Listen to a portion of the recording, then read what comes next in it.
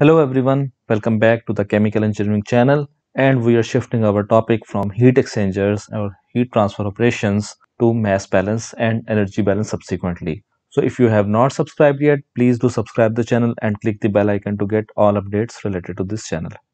So in the contents of today's lecture, we will be first discussing the basics of mass balance, and then we will be solving some numericals related to mass balance. So if we talk about the basic concepts, the total balance is that the mass in should be equal to mass out, and for the component balance, we can say that the component fraction multiplied by the mass in, it could be number of streams, it could be 1, 2, 3, 4 streams. So accordingly, if we are talking about solids, so solid in stream number 1, stream number 2, stream number 3, 4, or if one of the streams does not have, for example, if there are 4 streams, labeling from S1 to S4, and if 3 of them have, so accordingly the fourth one, if we say S4, it will be accordingly 0 for that component, and accordingly component fraction multiplied by mass out for the system. So the basic purpose of this whole activity is present the crunch data in front of my valuable viewers, and accordingly, instead of reading too many theories or reading simple concepts, we can scale up one level and then we will be solving accordingly. So based on these two balances, we will be solving some numericals today in our activity. So in numerical number 1, the statement is that how much dry sugar must be added in 100 kg of aqueous sugar solution in order to increase its concentration from 20 to 50%. So inlet concentration is 20%, outlet concentration is 50%. The aqueous sugar solution mass flow rate or mass is 100 kg, and we have to add the dry sugar. So we are taking the assumption that dry sugar is composed of 100% sugar. There is no impurity in it. So if we talk about our process flow diagram, this is the S1, which is the aqueous solution. It is 100 kg, 20% concentration. This S2, which is the dry sugar, is added, which is 100% sugar, and this S3 is currently unknown, and accordingly S2 is also unknown, but we know the concentrations that it is 50% concentrated, it is 100% concentrated, and this feed is fully specified. So one of the feeds is specified completely, while the outlet flow rate, we are not known about it, and accordingly one of the inlet flow rates.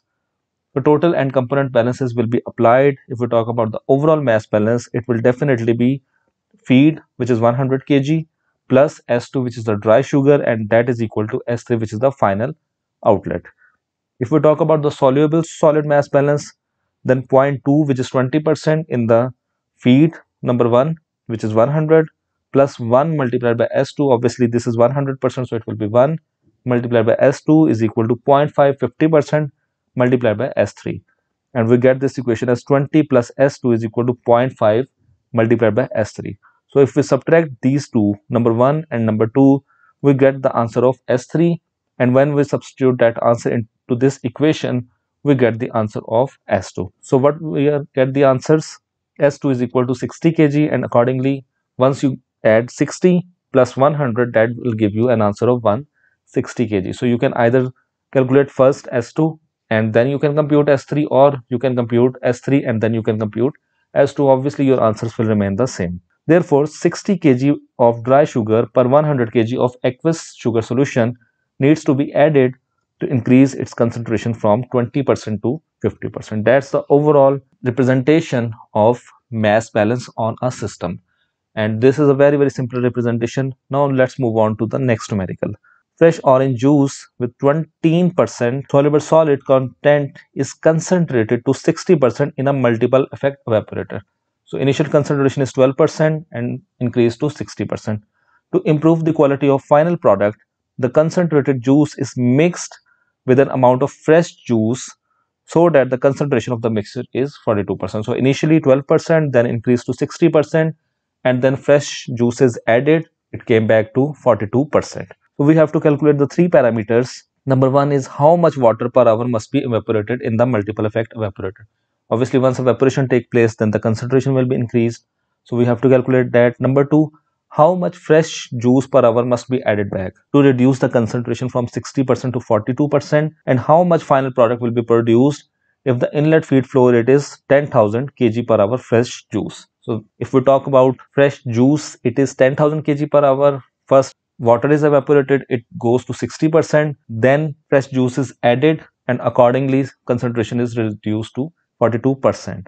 So assume steady state in the system. So if we talk about this diagram, this is 10,000 kg per hour of the feed is entered, which is 12% concentrated. Evaporation take place, water is evaporated, concentration increased to 60%. Obviously, the flow rate will be decreased in this X. Then this 60% is mixed with this F, which is 12% concentrated, to reduce the concentration to 42%.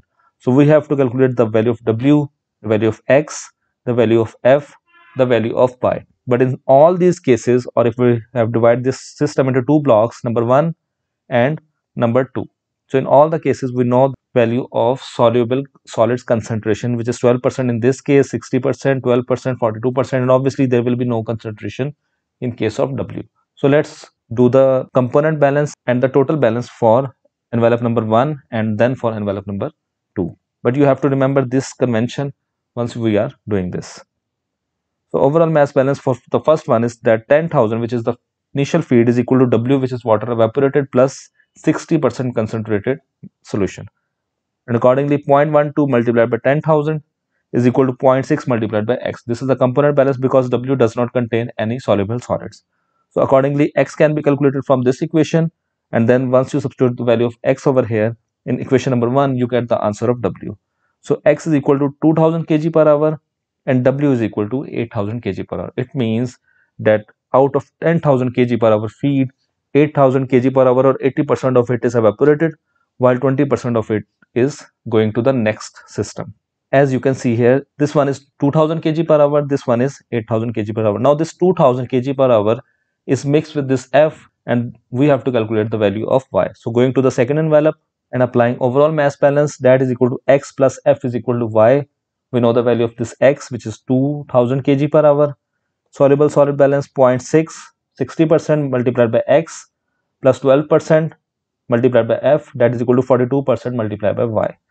And accordingly, once we simultaneously solve these, we get F is equal to 1200 kg per hour, and 1200 plus this X, which was 2000, so it should be 3200 kg per hour, and Y is equal to 3200 kg per hour, and that can be calculated by simple addition of these two, X and F, or by simultaneously solving these two equations. In the first numerical, we have seen a single system. In the second numerical, we have seen that two systems, and accordingly, by simply applying the concepts of overall mass balance and component mass balance, we have solved the flow rates. And its summary is that 8000 kg per hour of water will be evaporated because we have to calculate the three values. 1200 kg per hour of fresh juice will be added back, and 3200 kg per hour of concentrated orange juice with 42% soluble solids will be produced. So that is the overall representation, that this is 10,000, here 8,000, 2,000, 1200, and accordingly 3200. We have been able to find that. Now moving to the numerical number 3,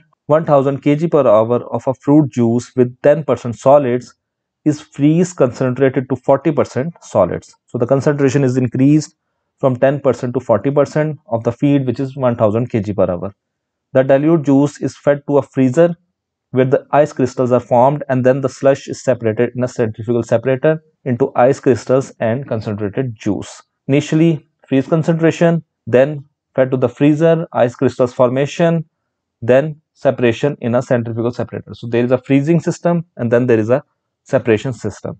An amount of 500 kg per hour of liquid is recycled from the separator to the freezer. So there is recycling in this process as well. So we are further complexing the overall situation. So calculate the amount of ice that is removed in the separator and the amount of concentrated juice produced. Assume steady state. So if we look at this diagram, that this 1000 kg per hour of the feed is fed to this freezing system with a concentration of 10%. From this freezing system, it goes to the separation system where ice is produced and the concentrated juice is produced. And this one is obviously recycled. But if we talk about the overall input and output of the system, this is the input of the system and this I and J are the output of the system. This recycle is involved in the process, but it does not represent any input and it does not represent any output. So once we are applying the mass balance, we are considering total mass in and total mass out, but obviously recycles cannot be included in that once we are applying the mass balance. The total and component mass balance, overall mass balance can be written as feed, which is 1000, is equal to I, which is ice, plus J is equal to juice. And soluble solids mass balance, since ice does not contain any solid, so zero point 0.1, which is 10% of the feed, 1000, 40% multiplied by the J. And accordingly, J is computed from this equation, which is 250 kg per hour, and I is equal to 750 kg per hour. So we can say that out of this 1000 kg per hour, which is 10% concentrated, 250 kg per hour of juice is produced, which is 40% concentrated, and remaining ice, which is 750 kg per hour, is evaporated in the system. And last thing, point to remember that notice that the recycle stream does not affect the result. Only the streams that cut the envelope take part in the mass balance. As I have told you that the total mass in and total mass out that are involved once we are doing the mass balance. So that's it from this lecture. Thank you so much. Please do watch, like, share the video and subscribe to the channel. Also click on the bell icon to get all updates related to this channel. Till then, it's goodbye. Stay tuned for more videos.